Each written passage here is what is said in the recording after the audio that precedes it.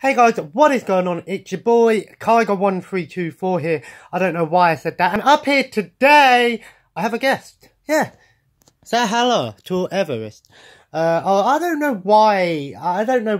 My partner brought me this Everest from work. She knows that I'm an Everest guy.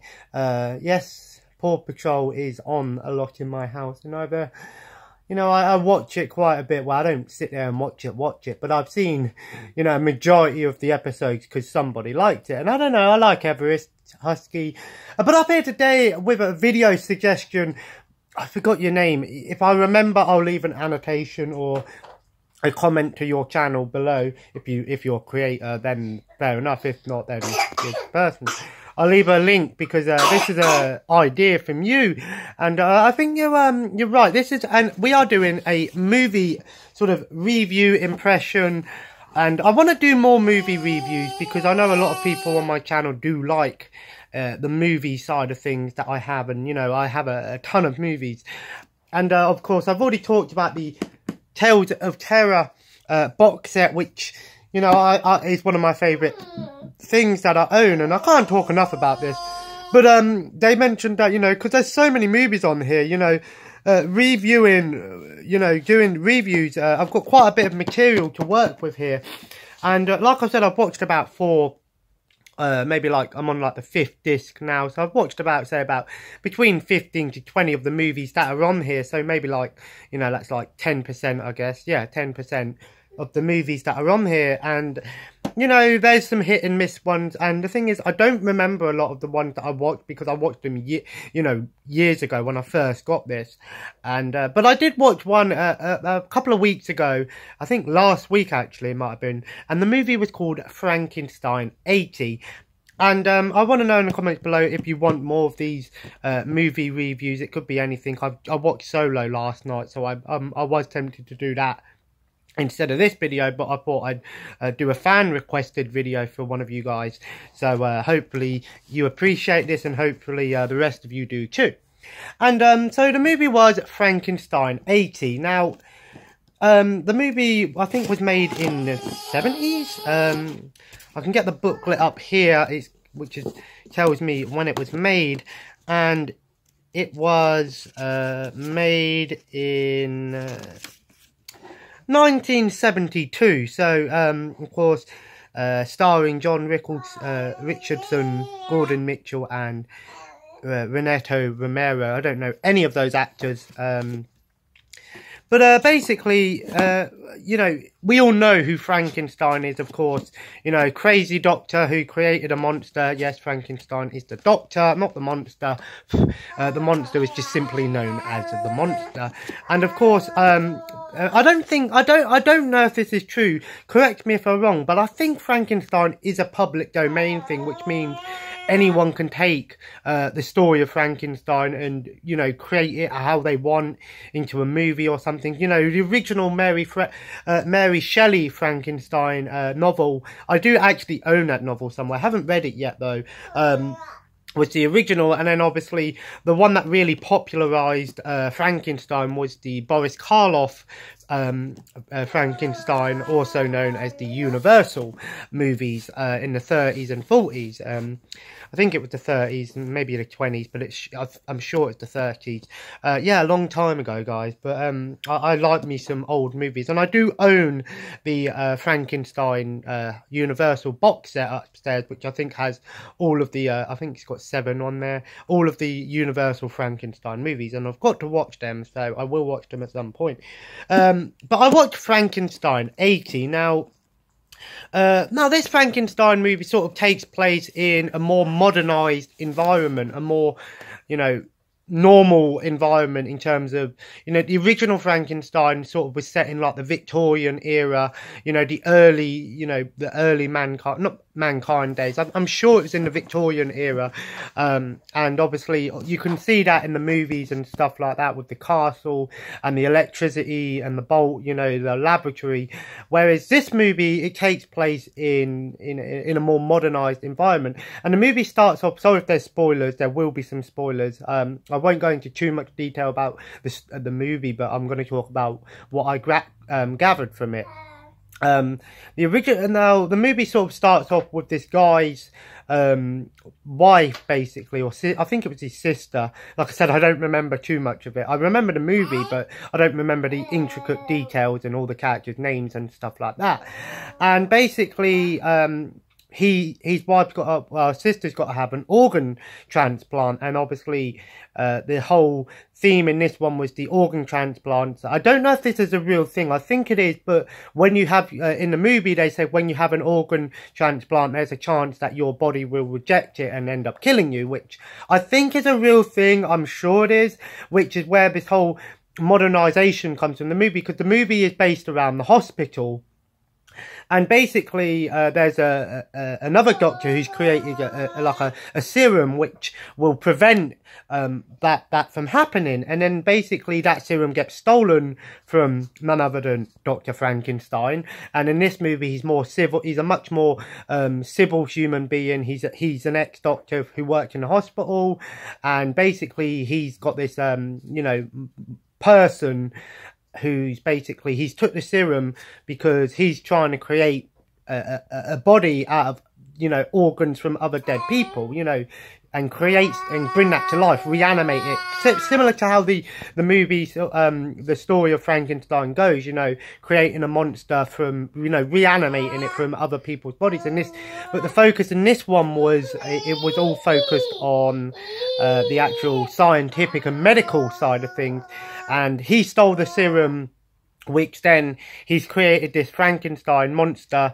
And the monster, I will say, doesn't look very scary at all. It's just this horrible, ugly looking guy, bald, sort of broad, hairy chest, all that sort of thing. So it's definitely a different look for Frankenstein instead of the sort of green zombie-like Frankenstein that we know. But in this movie, he is still got that maintained thing of the Frankenstein where he goes around killing people, and obviously Dr. Frankenstein doesn't want him to go around killing people.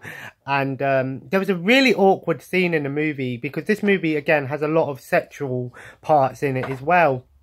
And there's a part in the movie where Frankenstein, the monster, actually rapes a prostitute. And it's so weird because the prostitute basically invites him, the monster, into her house, tells him to go take his clothes off, and obviously she's mortified because there's this guy that's stitched up and all this thing. And I've got to say the special effects on the monster, even though they don't look like a monster, it looks like a really fucked up guy.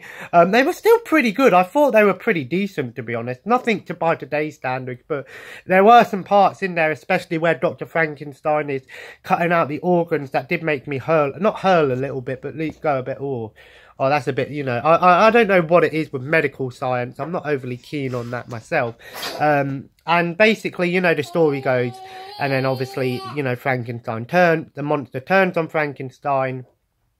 And it's all about, and the main sort of, there's that side of the story, but on the other side, we've got this journalist whose the sister died, who's basically going around trying to work with the police to try and figure out who this guy going on a murderous rampage is, because no one can figure it out, because the clues are really hard, because obviously there's a part in the movie where they're like, well, the weapon had 2 separate fingerprints on it from 2 different people, and obviously what that was is because obviously the monster has been stitched together with different body parts, so obviously he's got 2 different fingers from 2 different people. And I like that sort of thing. It's got a sort of detective side to the movie, as well as the monster going around killing people. And for the most part, it's just him strangling them, and the scenes aren't overly great. I think the story, it follows the Frankenstein story quite well, I think, and it does it in a more modernized environment rather than, being back in the past. It's sort of set in the I guess it would have been in 1972, I guess it would have been set in, I think it is set in like the 60s, 70s anyway, so it would have been set in the present time if this was obviously back in 1972 when it came out. I thought the movie was pretty decent. I don't think it's the best Frankenstein movie. I wouldn't even put it up there in the top 5 or top 10, But I don't think it's the worst. I think there's some worse ones out there. I've yet to watch a lot of Frankenstein movies, so I can't really tell you which ones are good and which ones are bad. But I thought it was a decent movie. If I was to give it out of 10, I'd maybe give it like a, you know, maybe a 5.5. Not the best movie, because obviously... but I think they try to try something with it. There's a lot of naked women in it as well, so I guess, you know, there's that if you want. But I thought it was a decent movie. I thought it was something in a more... a different style of Frankenstein movie. Definitely one that goes under the radar. There is some problems with it. There's a lot of parts where it's really dark and you can't really see what's going on, particularly on this version. There's no subtitles either, but that's just the box set in general, unfortunately. So I thought it was a decent movie. I don't think it's a great movie by any means. It's quite bad, but the special effects were pretty decent. Well, not special. Well, I wouldn't really call them special effects. The makeup effects and the gore is quite well detailed, and the Frankenstein monster. I like the design, the sort of style that they went with. They went with this horrible looking guy that, you know, it could just be a drunk man or a guy that's had a really bad day. But, you know, there's this guy that's made up from different body parts. And I like the fact that they reanimated him with this sort of medical serum instead of, you know, the electricity, you know, doing something new. And overall, pretty good movie. It's definitely you know, on this box set, so you can watch it on here. There's probably other ways you can watch it. I don't know if you can get the actual... an individual DVD or VHS of it. There probably is out there one version of it, but it's on this box set. So Tales of Terror, guys. If you guys enjoyed this sort of short review, let me know. And of course, let me know if you enjoy the guest of Everest. I don't know why I put it on my shoulder, because why not, you know? Everest for life. Of course, guys, there'll be a live stream tonight at 8:30, and we're going to be going on some Overwatch again tonight. Hopefully, I'll see you guys there. I should have a bit of fun with that again. Always enjoy playing some Overwatch. I'm going to end the video now. And of course, guys, if you enjoyed this video, feel free to leave a like. You've got 2 videos today, guys. You've got a gameplay and a movie review. Well, in a sort of face-to-face video. And of course, guys, you get in that live stream tonight. And of course, guys, comment below. Let me know if you've watched Frankenstein 80. If you have watched it, let me know your things. I will. If I remember your name, if I remember to, I'll leave thank you for the suggestion. I'm so sorry I forgot your name. Actually, I can quickly look it up now, actually, since I've got my tablet here. So just bear with me 1 minute. So, the name of the person who subscribed this is Colour and Books. So, Colour and Books, thank you so much for the video suggestion. I'm going to try and do more of this, where if you guys suggest videos, I'll try and do them. Not because I'm running out of ideas. Like I said, I mean, look. Over there, I've got plenty to work with, and I've got plenty more things to come, and I've already talked about that, but we'll talk more about that on Wednesday when we do the next weekly update video. And thank you once again, Colour and Books, for leaving this video suggestion, sorry. And I'll definitely do some more as I watch more. There might be a movie review on Solo coming, but be warned, there will be spoilers for those who haven't seen it. I think you can't really do a movie review without giving away spoilers properly, in my opinion. And of course, feel free to subscribe if you haven't already. And of course, guys, feel free to follow me on Twitter. Feel free to check me out on Twitch. Follow me on Instagram. And of course, if you want to donate to the channel and support the channel, we have Patreon and Streamlabs donation page in the links below. And of course, guys, have a nice day. And I'll see you hopefully tonight in Overwatch on Twitch. But of course, the video will be uploaded to YouTube straight afterwards. Take care and bye-bye. See you later, mate.